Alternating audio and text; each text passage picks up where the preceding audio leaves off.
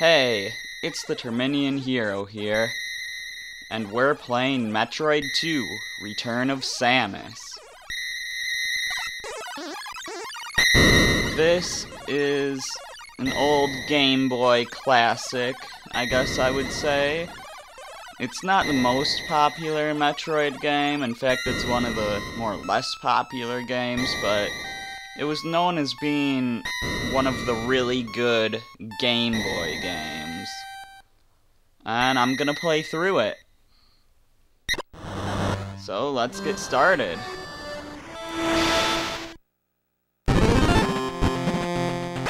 So we got Samus here. We got the first in-game appearance of Samus's gunship, which does nothing for us right now, but it should fully restore our health and our ammo. So basically, in the story of this game, we're heading to planet SR388, which is where we are now, and we have to get rid of all the Metroids. This is their home world, and we need to get rid of them because they're too much of a threat. When I defeated that enemy there, he dropped some energy, which is health. That's a missile, which we already have max missiles. Notice we start with 30. We start with 30 missiles and 99 energy. And hey look, a new feature that wasn't in the first game. We can shoot down. Yeah, we also start with the ability to use our morph ball. So we start with a lot of stuff that you don't start with in the original Metroid. And there's a little secret tunnel here for a shortcut. If you're curious at all about what we missed, it wasn't much. See, I'll just show it quickly here.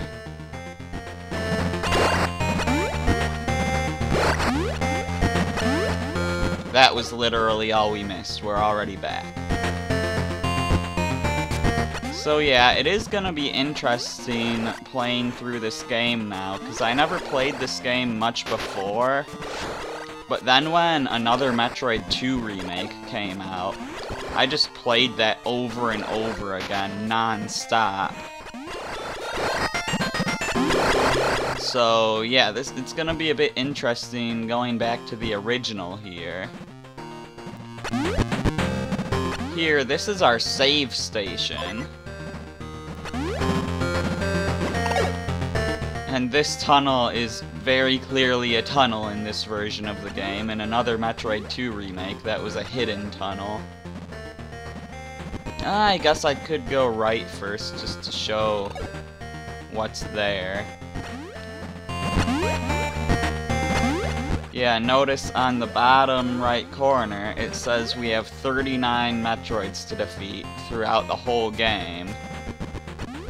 However, the game is split into multiple sections. Notice how we've got lava here. Well, down here, we've got a whole lava tunnel, which appears to be a dead end unless we could go through the lava. Every time you complete a section, and by that I mean defeat all of the Metroids in a section, then the lava level will lower and you'll be able to continue on further into the caves. And if we pause the game here, down in the bottom right corner, it says there's one more Metroid to defeat in this level. So let's go find that one Metroid. Now you might be wondering, how are we gonna defeat these Metroids without the Ice Beam? Isn't the Ice Beam their weakness? Oh, by the way, just on a side note, quick, this is gonna be an 100% run of the game. But anyways, yeah, isn't a Metroid's weakness ice? And we don't have the Ice Beam, do we? We just have the normal Power Beam. And the thing is, the Ice Beam is only the weakness for a Metroid if it's in its larval form. The Metroids in this game are mostly in other forms, so in this game, most of the Metroids are just weak to missiles, which is why we start off with 30 of them. because we need them right from the start, and we need a lot of them.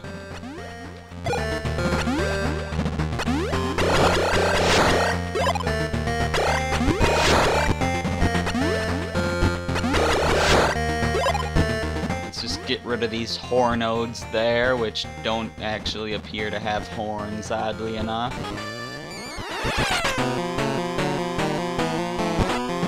And here is our first Metroid. You want to hit that weak spot on its bottom.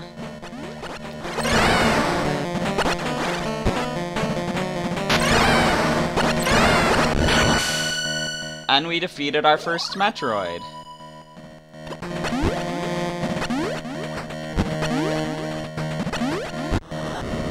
And now we have an earthquake, which means the lava level is lowering. Also, up here, we have this ball, which fully heals you. And this little icon here, which fully restores your missiles. So it's always gonna be really nice whenever we see one of those things around. I mean, sure, your gunship can restore all your health and missiles, but we're not gonna be seeing that thing again for a long time. We don't really have any reason to go back to the surface until, like, the end of the game.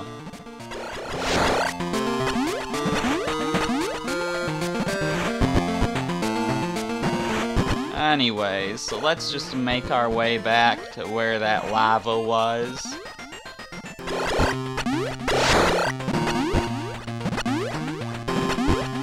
Yeah, since I'm taking all the time to show everything and get 100%, I'm not gonna be beating this game fast enough to get the best ending, but I am planning on making a video where I show all of the endings.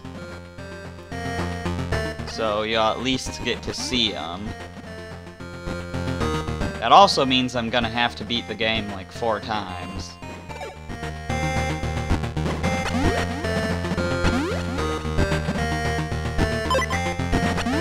Unless I just do it fast enough to get the first ending, and then I just wait around long enough to get the other ones. Anyways, so you'll notice in here, there is no longer lava in those little pockets. And there's no longer lava in this cave, so we can just head on down into new territory.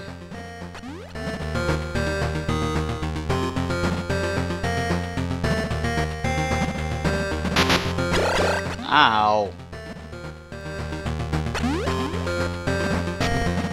So, here we see the lava again. We're not going to be able to go any lower than this yet. But pretty soon here, we're going to get to our first major area in the game.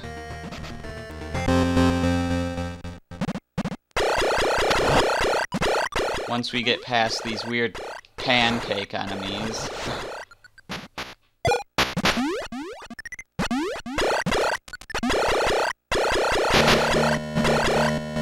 Come on, you flapjacks. I'm not gonna get killed by flapjacks.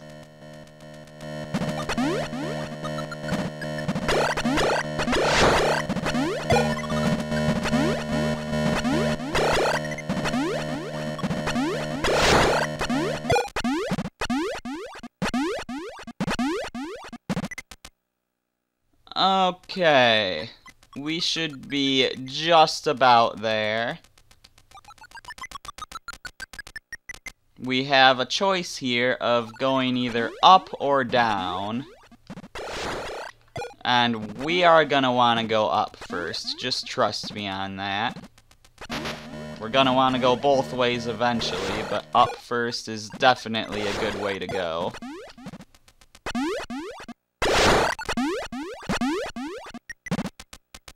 It is brutal starting with only 99 energy. Like, I feel like Metroid games and Zelda games are always the hardest at the start, because you just have such a low max health.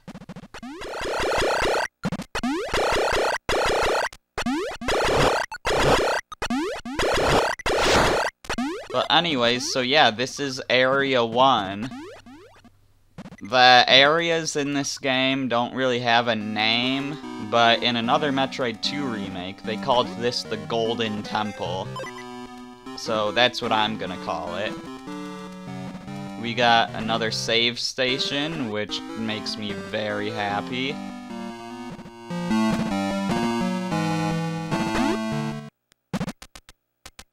Let's just explore this temple a little bit. This game is divided into 3 major types of areas. You've got your main caverns, which lead to the major areas. By the way, this door can only be opened with 5 missiles. It's basically like a red door from the first game, except since this game isn't in color, you can't tell that it's red. And we've got more fall bombs. Thank you, Chozo statue. We can use these morph ball bombs to blast our way down.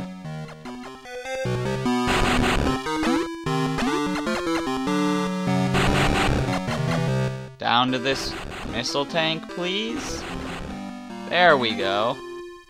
Which gives us, which maxes out our missile count and gives us 5 extra missiles.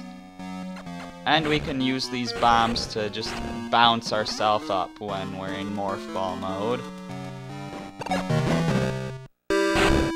Or when we're just in normal mode, it just bounces us in general. But anyways, back to what I was saying before. There's 3 types of areas. There's the cavern areas, which just lead to the major areas. There's the building areas, like we're in now, which these areas are mainly here to give you items. And there's the sort of nest Metroid breeding grounds type areas, which exist to, they exist to be places where you find lots of Metroids. So here's our first energy tank. You can hold up to 5 energy tanks in this game, however there are 6 total. It's kinda like how in Metroid 1 there were some energy tanks that you just couldn't hold, but they still exist. So with that little square next to our 99 health, how the square is filled in, that means we actually have 199 health now.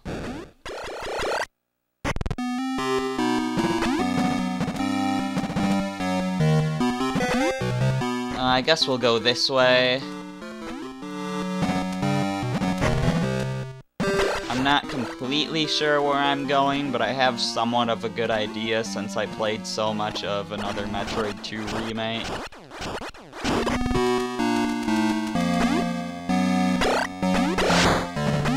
What is this?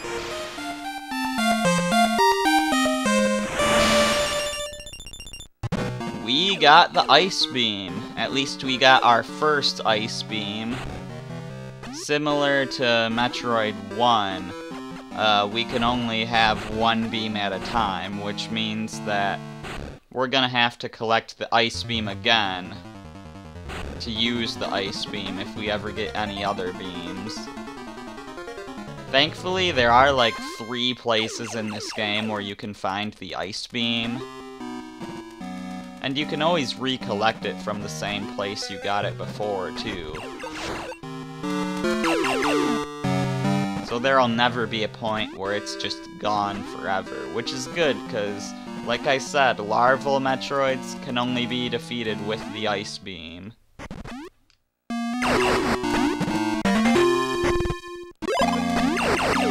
So this here is sort of a little treasure room. We got one missile tank already. And there's another one below us. And one above us. Although the one above us is a bit tricky to get to.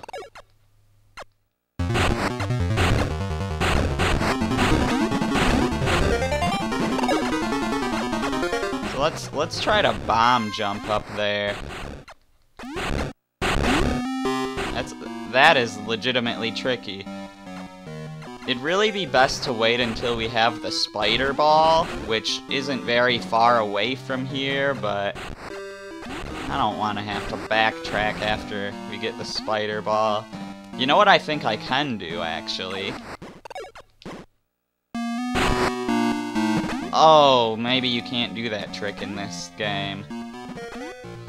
I was thinking I could jump after being bounced up by the morph ball.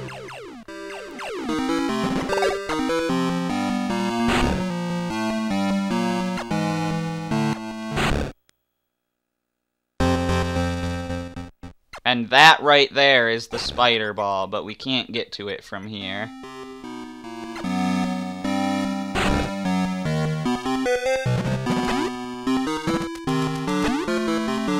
I really hate to leave this missile tank behind.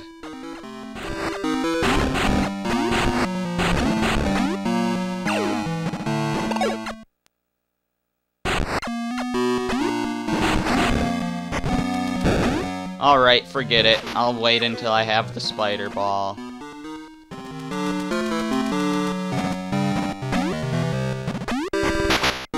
Ow!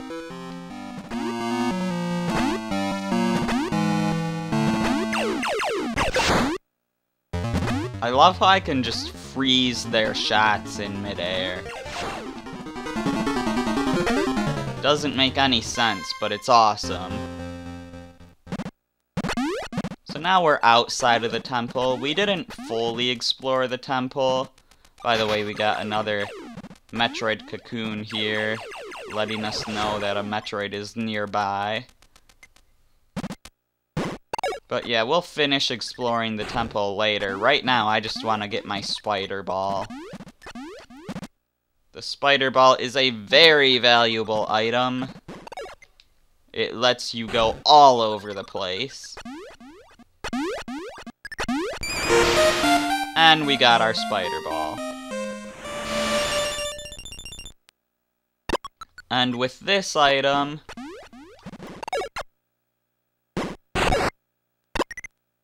if I can figure out how to use it, there we go. We can just climb across the walls. Any wall. It's not like in Metroid Prime where you have to specifically have a spider ball track. I guess this entire planet is magnetic, because you can just roll across any wall in the game. And the ceiling. You can just roll wherever. But I think that's about enough for this video. In the next video, we'll find the Metroid that came from this cocoon, we'll go get that missile tank we skipped, and we'll finish up the Golden Temple and continue on. So I'm the Terminian Hero, and I will see you then.